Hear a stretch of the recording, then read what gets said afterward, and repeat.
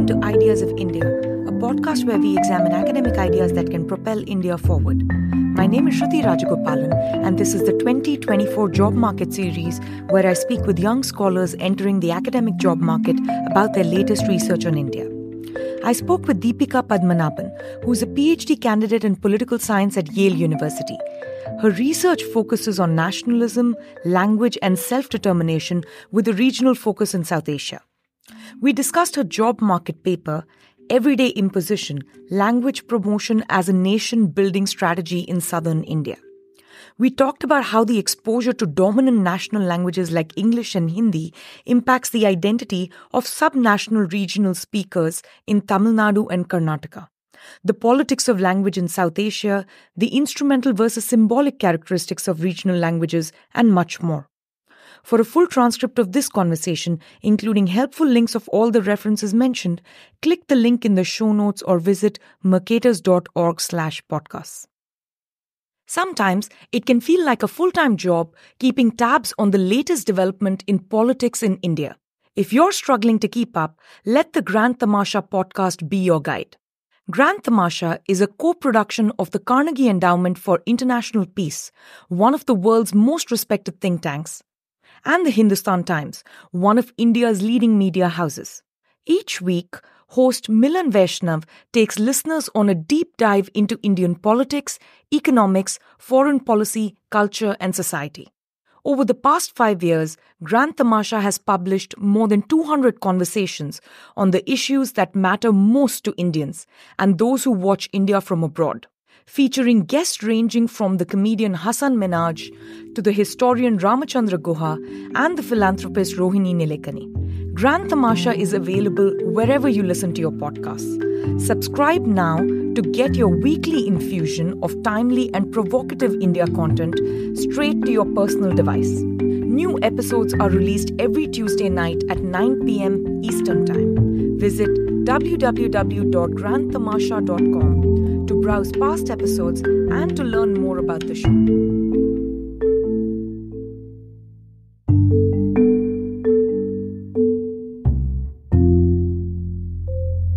Hi Deepika, welcome to the show. It's a pleasure to have you here. Thank you so much for having me, Shruti, and for creating the space for job market candidates like me. No, this is super fun for me because I get to read awesome papers. Your paper I love because this is looking at linguistic diversity in India, which is not perfectly symmetric, right? There are some languages that are more dominant. There are languages that are spoken by more people. And of course, we have English, which is sort of this external neutral language almost, and the role that plays in India. And you're looking at how this affects local speakers, but not the typical stuff we look at, right? Like economists typically look at how it impacts them in the wage market and job market and things like that. You're looking at something completely different, which is how they view themselves in terms of like a subnational identity, which in India tends to be linguistic, like, as Tamilians or Kannadigas, or as a national, more Indian identity, right? And you find that exposure to dominant languages outside of the state, such as Hindi and English, when you look at the particular case of Tamil Nadu and Karnataka, you find that the exposure to such dominant languages actually increases Tamilians and Kannadigas' identification as Indian. Did I get that somewhat right? And maybe you can tell us more about the paper. Yeah, absolutely. I mean, India is an extremely multilingual country. And while there are 22 kind of officially recognized, constitutionally recognized languages, there are so many more that are widely spoken. The kind of dominant languages, as we can understand them, are perhaps English and Hindi. And the promotion of Hindi as a dominant language or as a national language by political elites began before independence from British colonialism by nationalizing elites in the Indian National Congress. And even back then, there was widespread kind of agitation in Tamil Nadu at various stages and from subnational elites in general who did not want to equate the idea of India with one language and one associated ethnic group. So what happens after independence then is a continued effort to promote the national language and a corresponding kind of pushback from subnational politicians, particularly again in Tamil Nadu, up until 1965, where what we kind of come to is a situation where Hindi and English will be official languages, but we don't really have any national language. And we have kind of scheduled languages, which are the widely spoken languages, and Indian states function in their own scheduled languages in addition to English. However, I think over the last couple of decades especially, and a part of this is kind of increasing internal migration within India, where a lot of Hindi-speaking migrants are moving to more employment-abundant states, so there's more linguistic contestation through that source.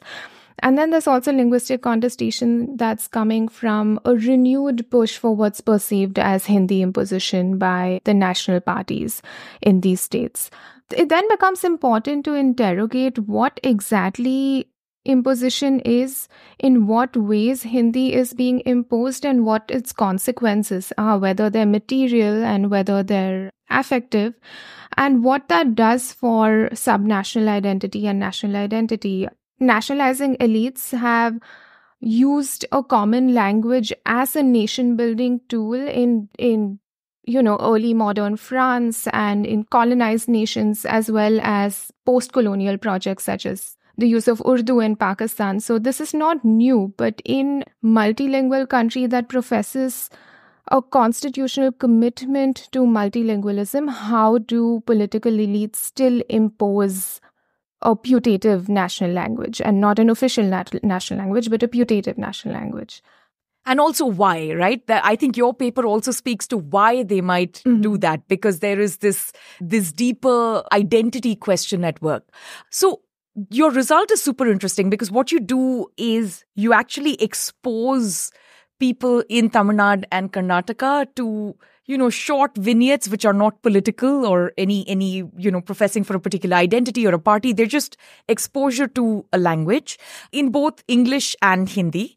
And you find that there is this sort of almost a shift or a change in how they identify themselves. So what is the underlying mechanism at work from the individual's point of view? Like, what's sort of going on in the mind of my, let's say, Tamilian uncles and aunts who might have been exposed to your experiment? Absolutely. I think what's really important to understand in this context is how political languages are and the political associations people make with these languages.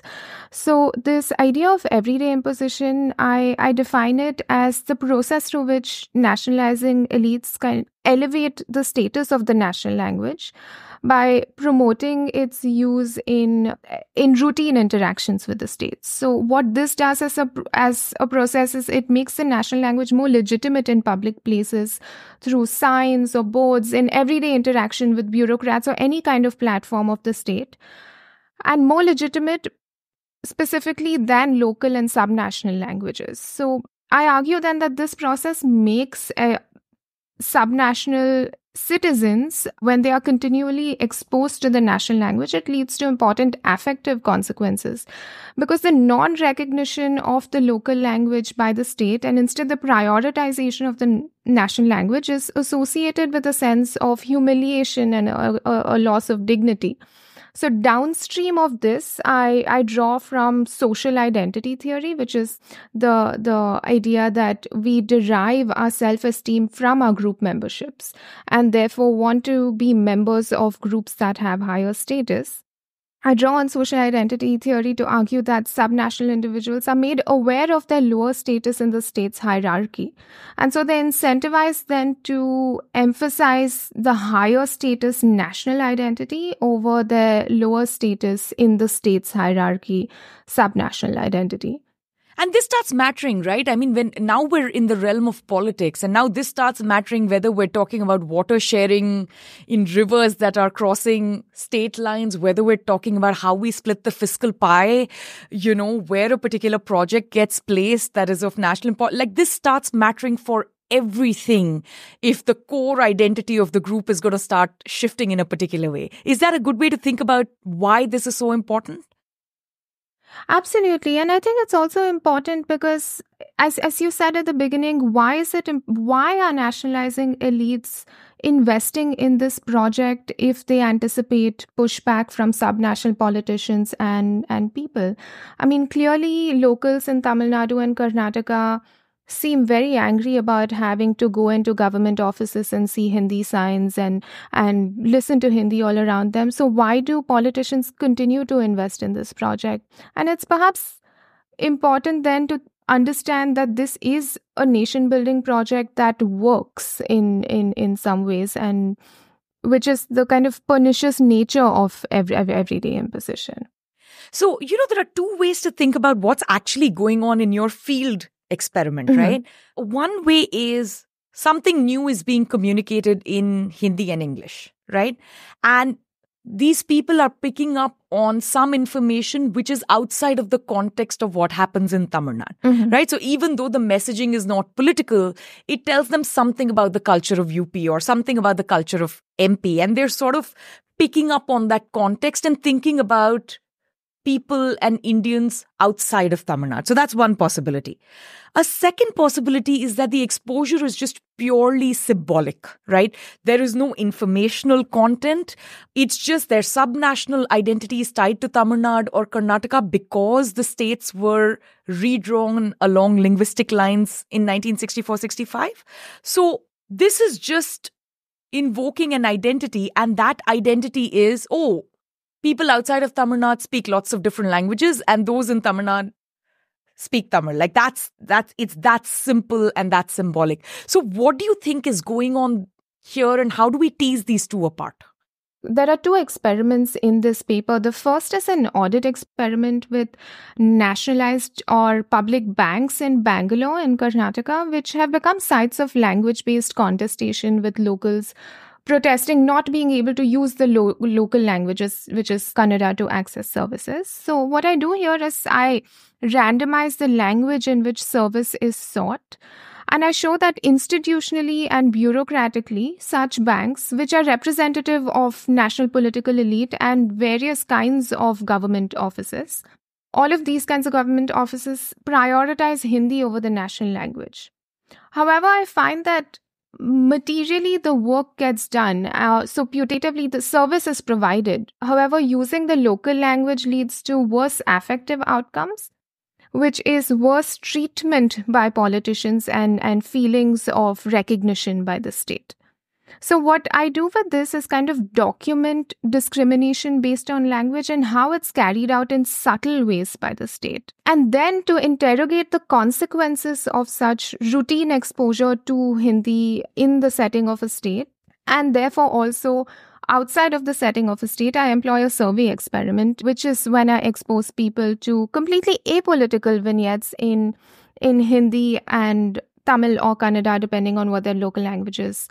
And the reason I use apolitical vignettes is I've established that people are thinking of Hindi, or people are interacting with Hindi in political spaces and are making these political associations with Hindi. Even when people are exposed to Hindi in apolitical contexts, such as in workspaces or through media and so on, we don't have to do the work of making it political. Languages are already carrying political meaning. So to answer your question, I make the case that this is kind of an affective and not as much a material kind of process. So it is definitely a symbolic kind of mechanism. So there's kind of other arguments people have made about how language might affect how you think about politics. The first one is a cognitive pathway, which is common in the linguistics literature, which is when you speak a different language, the structure of a language makes you think of politics differently and so on. And then there's a social pathway, which is when you speak a different language, you are exposed to people and subcultures in media that change how you think about your identity and politics. And then lastly, there's the associational pathway, where the reason people might be thinking of their identities and politics differently is because of the political associations of the language that they're exposed to. And I argue that it's really this associational pathway that's doing the work of altered identity. And the main reason that I make this argument is half of my sample speaks Hindi and half of the sample doesn't speak Hindi. So it's really not about what is being spoken. It's just about recognizing that this is Hindi. Just recognizing that I'm listening to Hindi changes how it kind of primes your identity and primes how you think about your position in the state and therefore also how you think about politics. Your paper is really one in the area of political science and what's happening in India in that space. But there's this whole other super interesting literature on bilingualism, right? Mm-hmm. Like bilingualism versus diglossia, which are basically completely different things. I love Peggy Mohan's book. I don't know if you've come across it. And her point is that, bilingualism is about two languages having essentially the same functional use in an individual's life. And bilingual people are simultaneously translating. Right, they can use either language, or even trilingual people. They can simultaneously translate, and they can use any of those languages for any purpose. Whereas most Indians, I think, tend to be diglossic, which is they learn a language which is native to them, something that's spoken at home or school or in their state, and then they translate to other languages which they use in other contexts. Right, so now you have multiple things going on in your paper, because even the bilinguals, it's not clear if they're truly bilingual or if they're diglossic, because it's hard to test for that, because everyone says they're bilingual. And maybe it's the diglossia which is making them have this association with something other than what they would have an association with if they heard Kannada or Tamil.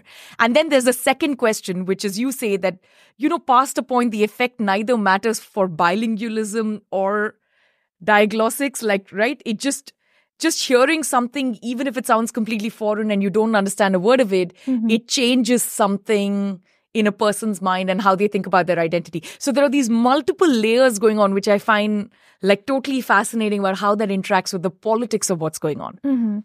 Absolutely. And I think there it's important to note that as South Indians, South Indians recognize Hindi. They recognize the script. They recognize when it's being spoken because we see it in state forms. We see it kind of on road signs or metro stations or in speeches and so on. Even if they are not understanding what is being said, you're still understanding that this is Hindi and it is a political symbol. And therefore kind of reminding me of my place in the nation. So, couple of follow-up questions here. Is there a difference between Hindi and English? Now, both are dominant languages. English has got a different association. Maybe some of it is political, but a lot of it is economic, right? So people who speak English, especially at the, native level fluency, they have this huge wage premium. This has been documented well by economists. And so there's the idea of hearing English when someone's not fluent or doesn't know English at all is there's a kind of elite structure at play, right? They're made to feel inferior or as if they're not at the same level. That is a little bit different from what's going on with Hindi, because with Hindi, it's more about demographics. There are more Hindi speakers. There are more Hindi-speaking migrants who come to the southern states. There's the national party typically tends to be Hindi first before it speaks regional languages. Even in a coalition government, right? The speeches will be largely given in Hindi and so on. So is there a difference that you see between the two dominant languages and how people may perceive them? Yeah, and you absolutely hit the nail there, because while Hindi is higher status and also a dominant language like Hindi, while English is higher status and also a dominant language like Hindi, it, as you said, is also politically neutral. Crucially, it's also not associated with any local ethnic group, right? This is something I heard a lot is in my interviews with Tamil politicians, they would say things like, learning English doesn't make you an Englishman and learning Hindi will not make you a Hindi wala. But the difference here is Hindi is actually associated with an ethnic group in India or with ethnic groups in India, whereas English is not. Yeah. And the other kind of dimension is English is more aspirational. And one of the survey questions I ask people is why it's important for them to learn languages such as Hindi or English or their local language. And people respond with the economic incentives of learning English. But with Hindi, it's a lot of national integration or to kind of understand the political narratives of the country and so on. So the effects that we see then are also driven by different forms of different relationships of these two languages vis-a-vis the local language. So, if I take the results from your experiment and generalize them much beyond what you're writing in the paper, then do you think what we'll see is the people who are exposed to English and speak English or just passively exposed to English think of themselves more as global citizens versus those who are exposed to their local language or Hindi are thinking along more nationalist lines? Or do you think it's just way too complicated and that's a little too simple, even though English is the lingua franca globally, especially it's the language of the internet, it's the language of integrating, in sort of like the global supply chain or service sector and so on? So I definitely think those are the political associations that people might make. However, when we compare them to the local language or the local languages Tamil and Kannada or whatever they might be in the other states, I guess it's also important to consider the employment market and migrants here in this setting who speak Hindi as well as English. So then the local languages become much more critically associated with the subnational identity in a way that in my survey response, open-ended survey responses, I was finding that people were also associating English with the migrant and with a threat, perhaps not to the extent that they're associating Hindi with migrants or with the kind of hegemonic state. Yeah, because with Hindi, the worry is the numbers are going to be very large. Whereas in English, the numbers tend to be small, but the economic impact is large and positive. Exactly. Right? So even with Hindi-speaking migrants, the economic impact is positive, but the numbers being large kind of frightens everyone that they're losing their culture and, all the other things, like all the protests that are literally going on this week in Bangalore. A couple of questions, again, which are a little bit outside of your paper, but I just want to pick your brain on this. Given that a lot of it is symbolic and not actually what is materially being communicated in the language, do you think the results will be similar or different, or how different when they're exposed to non-dominant Indian languages, right? So for instance, if people in Tamil Nadu, Karnataka is interesting because there are Tulu speakers, there are Marathi speakers and so on. So I'll stick with Tamil Nadu for the moment. You don't have traditionally within those regions say Marathi speakers, right? That would be more Telugu speakers. But if they were exposed to Marathi or Odia, which are not nationally dominant languages, but are spoken by millions of people, do you think there will be a similar sort of feeling of national identity because they associate India's national identity with this kind of linguistic pluralism? So it's not a nation-building exercise kind of identity, which is imposed by a particular kind of politics, but it's just sort of a nod to everyone in India knows there's linguistic pluralism. That's what makes India, India. That's a great question because while these states are Tamil dominant and Kannada dominant, there are various other language groups that also have a large presence in these states, right? So the first point I'll make here is in my survey experiment results, the first thing we see is exposure to the dominant to Hindi makes people identify at greater rates with the Indian identity over their local identities. However, this is complicated because this is a kind of fractured nationalism, because one might expect that a kind of implication of this is reduced nativism against co-national internal migrants, which is kind of the Hindi migrants who are also part of this nation that you are professing increased identification with. However, what I find instead is alongside increased nationalism, we see increased nativism as well against Hindi-speaking internal migrants. So there is something very specific to Hindi going on here. And through my qualitative fieldwork, a lot of people in Bangalore specifically, and language activists and language groups consistently spoke about how Bangalore has been multilingual since really its inception, but especially since the 60s, when there was language contestation along a very different dimension, which is against kind of Tamil speakers at that time, and so on. But they pointed to how Tamil, Telugu, Malayalam, and other language groups had a large presence in Bangalore for many decades without this kind of escalation as we've seen in the past 5 to 10 years. And I think it's important to understand this kind of Hindi-speaking migrant as a special subset of internal migrants, which have the political patronage of the center, of the state. As a journalist in Tamil Nadu told me, he said, earlier, the migrant was not hegemonic. Now the migrant has the imagination of national power and access to it. So when locals perceive that in their own state or in their own home city, when the state is catering to the migrant through language more than it is to the local, I think we see this complicated dynamic of a defensive claim to India and to the Indian identity to try to decouple it from Hindi, but simultaneously this backlash or nativism against the Hindi-speaking internal migrant.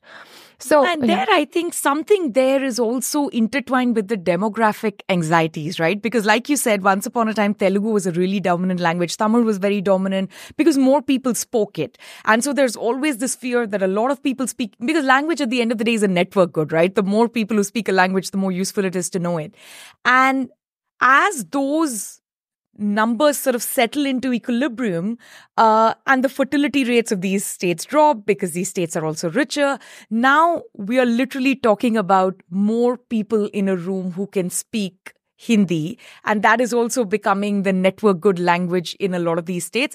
Plus there's the question of, in democracy, even though we have a lot of, malapportionment, you are one person, one vote for all practical purposes. So there's this like demographic anxiety along multiple lines, right? One is our language will become less useful and effective. And the other is also those people vote for someone different. And they will vote for this non-subnational power if we let them in and actually give them space and residence and domicile. So it's kind of fascinating how all of this is happening simultaneously. But there's also like this weird side nation building thing attached to it, right? Absolutely. I think the nation building alongside this increasing dynamic of internal migration and nativism and really high tensions right now in Karnataka and Tamil Nadu, especially in the capital cities, is important to understand as a symbolic and identity-based process. And demographics are absolutely a large part of it. I often heard language activists in Karnataka say things like, while we're the highest taxpayers in the country and so on, but we won't decide what's going on in the country. It's those people in UP who are more numerous than us who will decide. Or, and in Tamil Nadu, there's a different kind of anxiety of as other people, as kind of non-Tamilians come in, how that changes how people vote since there's not kind of a significant national party presence. Yeah. And I guess the other dimension here is of the class of the migrant, because we see two kinds of migrants coming into the South. We see the more labor class migrant, and then we see those who come in to work in the IT offices in the multinational companies and so on. And I think there are different kinds of anxieties associated with both migrants. With one, it's like economic hegemony, which is the network good value of the local language. And with the other, it is the demographic hegemony, which is, they're just going to flood the state with their numbers and therefore they're going to change the voting patterns or whatever it is we care about, right? Like, is that a good way to think about the difference? Exactly. And sometimes I heard also in interviews with politicians things like, well, land costs much more here, so we don't have to worry about it yet, because these are circular migrants who will go back and, they'll buy land in Bihar or Orissa, and therefore economically we can kind of guard against this demographic change. But I suppose that day will have to come soon enough when we have to recognize the migrant and provide kind of constitutional and fair-minded inclusion means. Yeah, and the funny thing is they want the migrants, right? Because these states have become too rich to be able to attract workers of a particular, at a particular wage level to do their bidding. So Bangalore will come to a standstill without migrants, right? I don't think we'll be served idlis on time at Sarvana Bhavan if we didn't have migrants working in the back in the kitchen and so on. So it's like I guess what I would say is anxiety is not always economically rational, right? That's where we can lead that. I also found, the best kind of papers always make me think about how would I design an experiment to tease out all these multiple parts. And I thought a really fun, I say fun because I'm not the one who would have to do this experiment. Someone like you would have to do it, would be looking just at Tamil Nadu and then exposing them to vignettes in different dialects of Tamil. Right? Because Tamil is also spoken in Sri Lanka, which is a completely different dialect. Because I've heard Sri Lankan Tamil and I can't understand anything, right? Versus Tamil in Tamil Nadu. And does that similarly invoke someone's feeling of Indianness? Because it's so clearly like a different language. You don't see that so much with Bengali. There's a slight difference, but it still very much sounds like the same language with the same sort of, emotion or symbolism it might evoke. But with Sri Lankan Tamil and Indian Tamil, I think there might be quite a difference. Do you think you will find that, like exposure to a dialect which is so clearly from another country?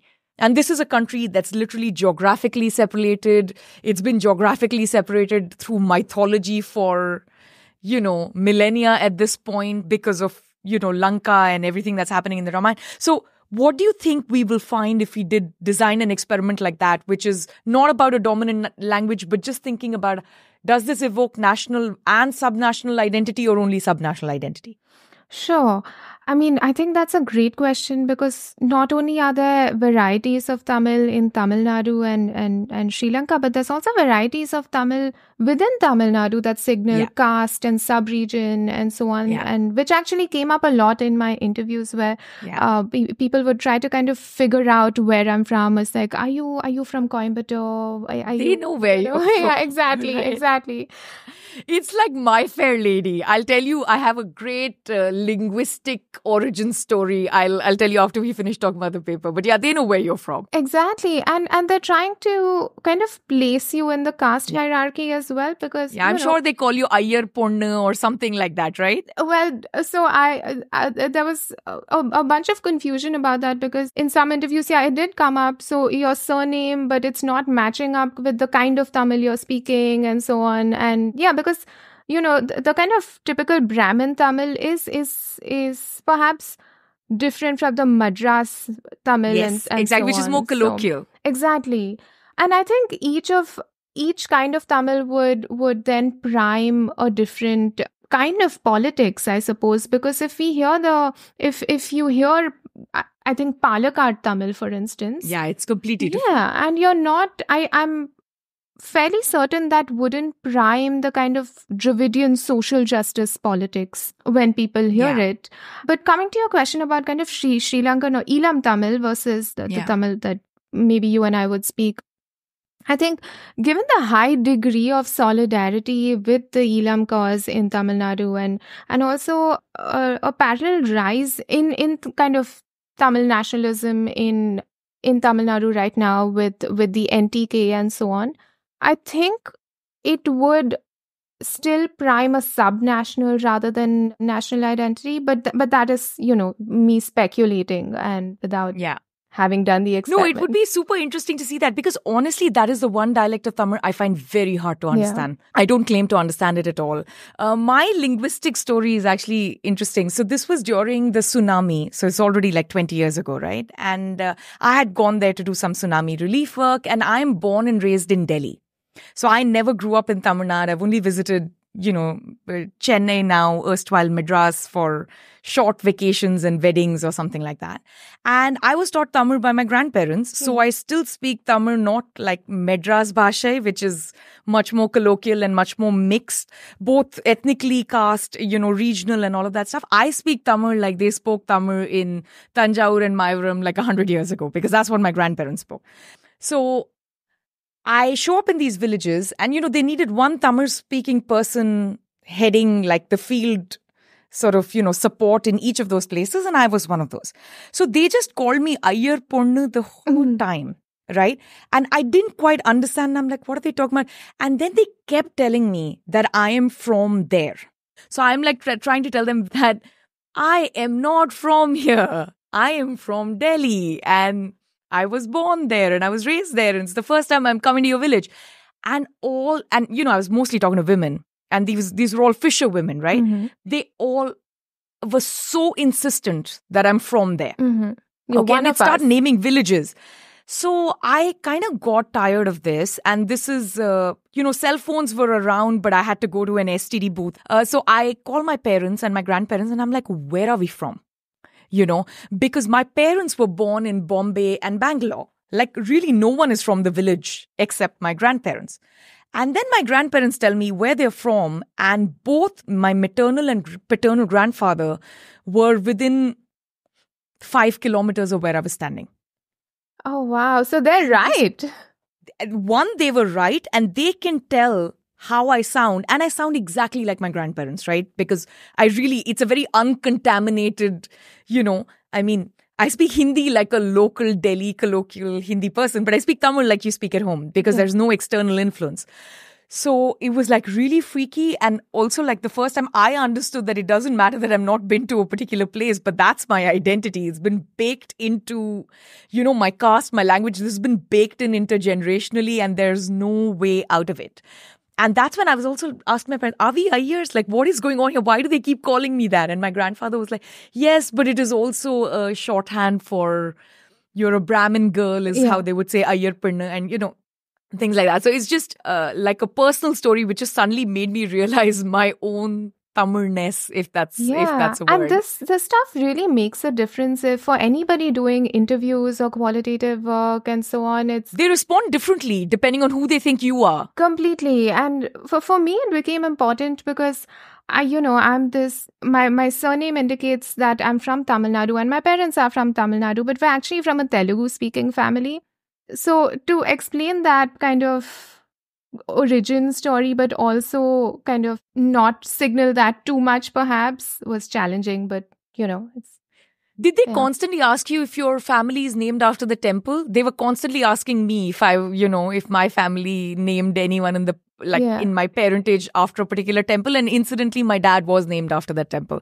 So it was like they got so many things right about my family. It was really free. I honestly thought I'm in like that opening sequence of My Fair Lady where, Henry Higgins is telling everyone how to catch a horse buggy or a taxi cab to get to where they need to get to because of their dialect.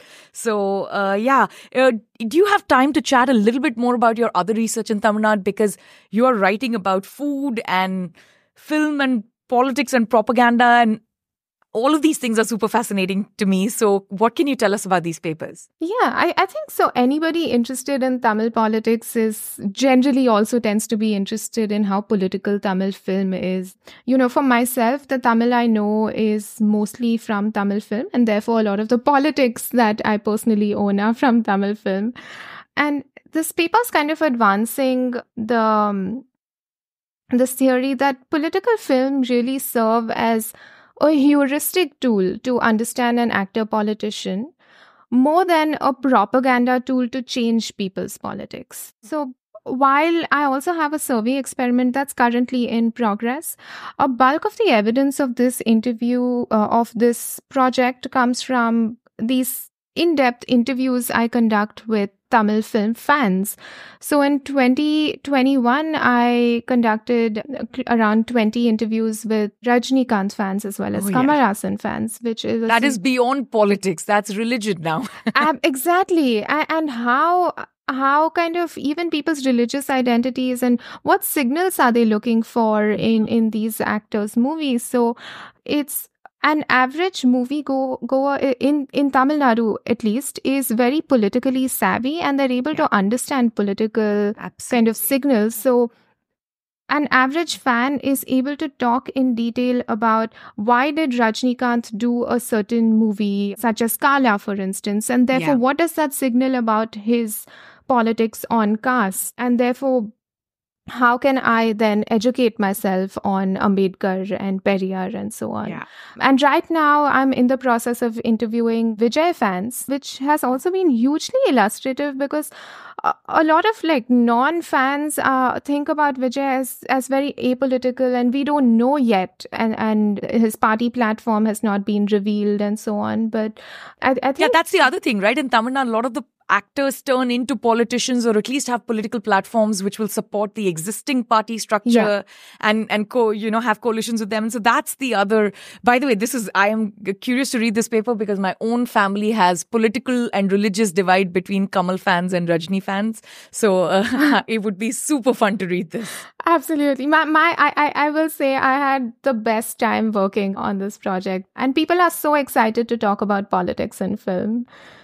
Yeah, and it's also like, I mean, one is the kind of films they choose, which is now we're going one layer under. Like, then it's like this dynamic game between what the star thinks the fan wants, and therefore the stars will start choosing those particular, themes. How much of it, there are also these very significant tones on linguistic nationalism and politics in the films themselves, the kind of Tamil they speak, the kind of remarks they make about those who are not Tamil speaking or those who are outsiders, and those who are English speaking, which is typically like the dainty, lovely girl who, enters whatever context is going on in the movie. So yeah, this is fascinating. So I can't wait to read that paper. Thank you. Yeah, I, as you said, linguistic cultures are also politicized in these films, and the idea of a Hindi speaker or even the Setuponu or and so on is baked into the film culture. I forgot Setuponu. That's such a lovely word. We're going to have a fun time translating that in the transcript. Apologies.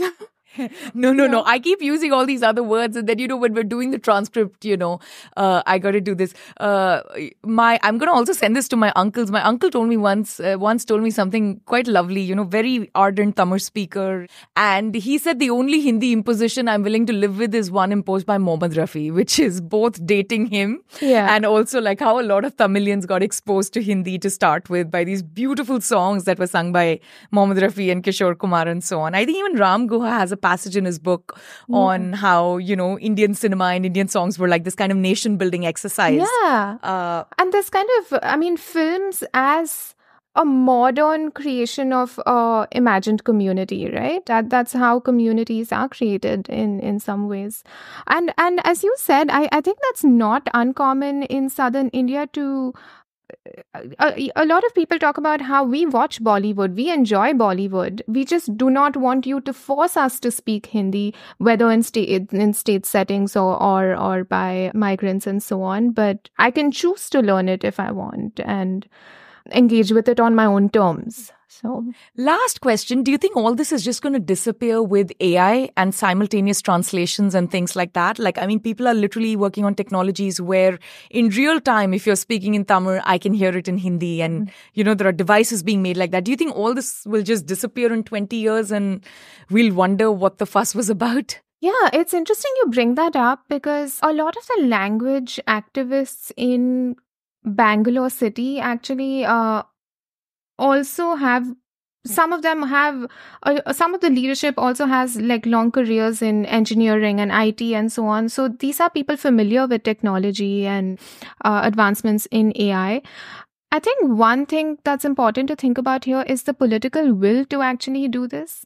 So even right now, if you go to most of the Government of India websites, very few of them go beyond English and Hindi, right? And that's already Absolutely. very easy for people to do.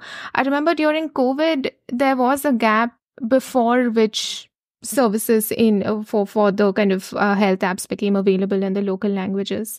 So I heard things like, I remember this activist in Bangalore telling me, Google sitting in California can understand what I need, but these people can't understand that they can leverage technology. And there's also then a simultaneous effort, which we've seen in the past, kind of to modernize Tamil vocabulary, but right now we're also seeing this effort to modernize or to adapt Kannada vocabulary to technology and so on. So I think technology will definitely change how we engage with language and language politics, but I think political will and the political dynamics is crucial variable here. Yeah. No, this is fascinating. Looking forward to read all of this. Thank you so much for taking time to talk about your research with us. Thank you so much for having me. I had a great time and it was so nice to be here. Ideas of India is produced by the Mercatus Center at George Mason University. If you enjoy this podcast, please subscribe on Apple Podcasts, Spotify, or your favorite podcast app. Help us grow by giving us a rating and leaving a review. Follow us on Twitter at @SRajagopalan and at Ideas of India. Also check out our initiative commemorating 30 years of India's market reforms at the 1991project.com.